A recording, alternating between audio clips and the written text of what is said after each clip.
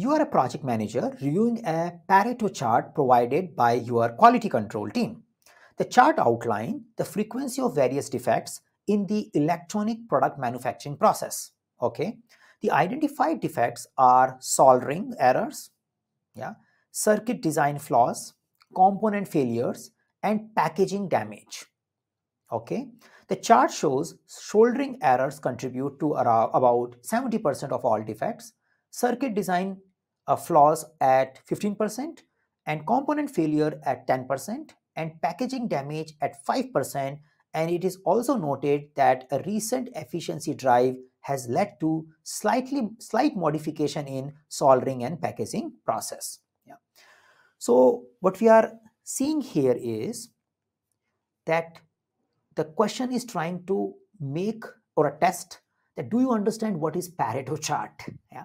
Some of you who don't work in a manufacturing process may start feeling uncomfortable when you see these words. Please don't get into the noise of the question. It's a simple, there is a defect and there is a categorization of defect.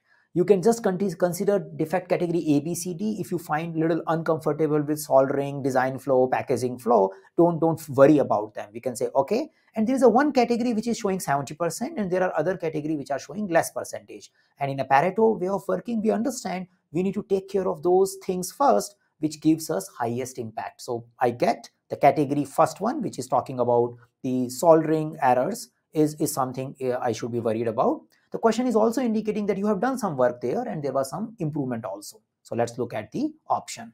Given the information, what action should be your priority to enhance the manufacturing process efficiently? That's the question. Option A, overhaul the packaging process completely to minimize damage considering the recent changes. So say packaging is a 5%.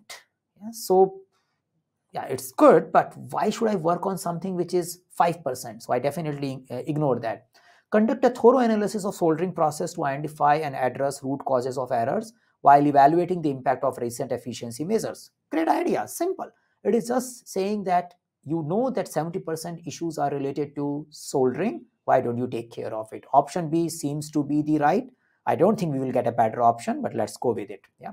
Option C, implement an advanced training program for the circuit design team to address the second most frequent defect category. So the question is saying, why don't you work on a second most frequent defect category? Now this could be a little confusion because the question gave you an unnecessary hint that you have already worked on soldering and there was some improvement. Then some of you may start thinking, since we have already improved soldering, why don't we go to the second category? Even after improving, the 70% contribution is coming. So I still need to worry about that 70% contribution rather than going to something which is 15%. Yeah. So circuit design is a 15%, very far behind. So I still focus on soldering. I'm not focusing on circuit design as of now. Initiate a supplier review process for potentially replace component supplies. Aim to reduce component failure rate. Again, component failure rate is something we are 10%. So in a simple, straightforward manner, I go with option B because I focus on working on something which can give me the maximum impact. So this particular question mapped to our process task 7, plan and manage quality of your products and deliverables. The topic is basically they are trying to judge that do you understand quality tools and specifically the Pareto chart.